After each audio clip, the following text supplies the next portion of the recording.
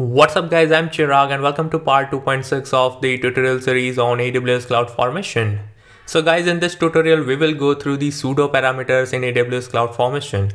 So what exactly is pseudo parameters? So pseudo parameters are kind of the default parameters within AWS CloudFormation, which is enabled by default, and we can use or reference those parameters using ref or the sub function, as we used to refer parameters in part 2.1 of this tutorial series, right? So that is basically pseudo parameters.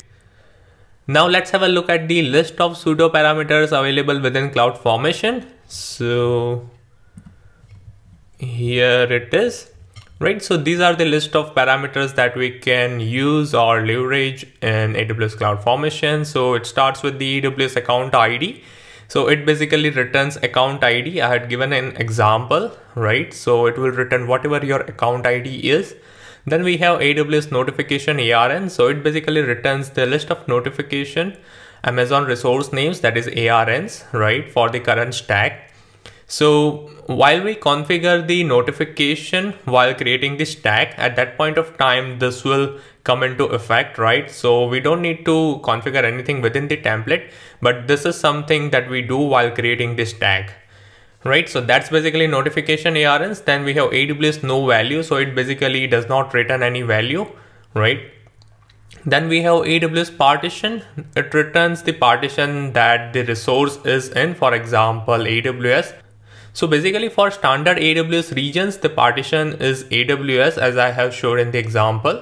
And for resources and other partitions, so the partition is kind of AWS -partition name. So for example, the partition for resources in the China, Beijing, right? It's going to be the AWS-CN, right? So that's AWS partition. Then we have AWS region. So it basically returns the region name that you are in. And then we have AWS stack ID. It's pretty straightforward. It returns the CloudFormation stack ID. And then we have AWS stack name. Now again, it's straightforward. It returns the stack name that we have entered while creating the stack. And finally, we have AWS URL suffix. So it basically returns the suffix for a domain, right? So the suffix is typically amazonaws.com, but it might differ by region. So for example, the suffix for the China Beijing region is amazonaws.com.cn, right? So these are the list of pseudo parameters that are available within the AWS CloudFormation. Now let's have a look at the practical implementation of this. So I have this template, so it's pretty straightforward template, right? So I just wanted to show you what all those pseudo parameters return. So here on line number 1, we have AWS template format version, that is 2010-09-09. Then we have description saying pseudo parameters, and then we have resources, and within resources we are basically creating the S3 bucket, right? So on line number 5, S3 bucket, it's the logical ID. Then on line number 6, we are defining a type. So since we want to create the S3 bucket, it's AWS S3 bucket. And then we have properties, and within property, we have only one property, that is bucket name, right? So now here we are using the join function. So what we want to join, so join function is followed by the square braces, right? So that is these two braces. And then the first parameter is the by which sign we want to join the elements, right? So I want to join these two values, that is reference of AWS stack name and reference of AWS region by hyphen. Now, for example, if I want to join those two parameters or those two values by comma, then I will replace this hyphen with comma. So that's basically join. And once you define the delimiter over here, there is another list we need to define inside that, which is going to be the list of values that we want to join, right? So here we have two values. So as I mentioned earlier, that here we are using pseudo parameter, that is AWS stack name, and we can refer or use that pseudo parameter using reference, that is exclamation ref function, right? So this will basically return the stack name that we will enter. And the another parameter is AWS region that we are referencing using again the reference function. So it will basically return the current region. So in my case, it's going to be the US East 1. So that will be the bucket name. So here we are setting the name of the bucket dynamically. right? And then we have output. So I wanted to show you what all the pseudo parameters written. So that's where I have defined the output so that I can show you. So I'm returning these many values as a part of the output. So first is account ID.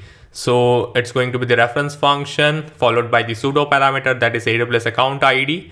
Then we have notification ARN. So this is something that we are going to configure while we create this tag, right? So if we define the notification ARN over here and we don't configure that while creating this tag, then it's going to throw an exception before creating this tag, right? So that's notification ARN. So here, this AWS notification ARN pseudo parameter basically returns the list, right? So that's where we are using the select function. So we are saying that select what we want to select index of 0. That is the very first value in the list. Which list we are referring to? That is reference of AWS notification ARN, right? So that's where we are using select function. And then we have partition. So I think rest of the things or the logical IDs are pretty much self-explanatory, right? So here we are returning the partition, then we have region, stack ID, stack name, and the URL suffix. Now here I have not defined one pseudo parameter, that is AWS no value, because it does not return any value. So that's where it will throw an exception if you try to define it as a part of the outputs, right? So that's where I have not defined AWS no value. So now this is the template. So let's navigate to AWS Management Console and navigate to CloudFormation service. Once you are there, click on these 3 lines from the top left corner, click on stacks and say create stack. Now here we have the template ready, right? So here we are going to select upload a template file. So I'm going to choose a file that is pseudo parameters in my case, say open. And I will say next, give a stack name. I will say pseudo stack, something like this, maybe pseudo stack, right? And I will say next. So here in this tab 3, we are going to configure the notification option. So you can create a new SNS topic, or you can select any existing one, right? So I'm going to select the existing one. So I will say config topic, right? You can select multiple SNS topic if you want, but we will move on with the one that is config-topic. So this will basically send out a notification to the registered email address or the mobile number regarding the updates of the CloudFormation stack creation or deletion or any stack chain set that we are applying, right? So that's basically notification option. And once we are done with that, click on next, and we are going to say create stack. So now the stack is being created.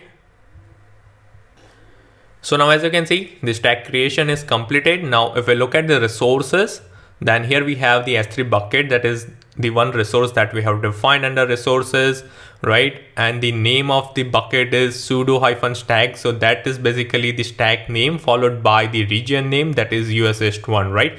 So this is basically the name of the bucket that we have set dynamically, right? And then if we look at the outputs, then as you can see here, we have all the output values for the pseudo parameters, that is account ID. So here we have the account ID, notification ARN, right? Then we have partition, so it's AWS, right? So by default for standard regions, it's going to be the AWS, but for the partition China region, right? So it's going to be the AWS-CN.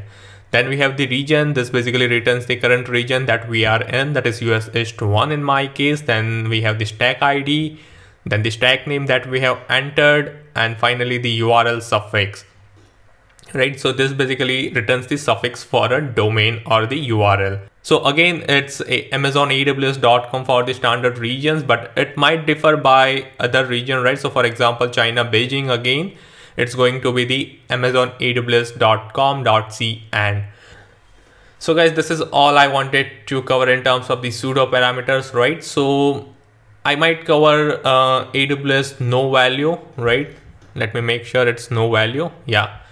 So I might cover AWS no value in some other tutorial, right? As in when we're required, right? So That's it for now, guys. And as usual, if you want me to do tutorial on any use case or service, then please leave them below and I will try my best to come up with a tutorial as soon as possible. And if you have any queries or comments, then again please leave them below and don't forget to like and subscribe to my channel, and see you next time.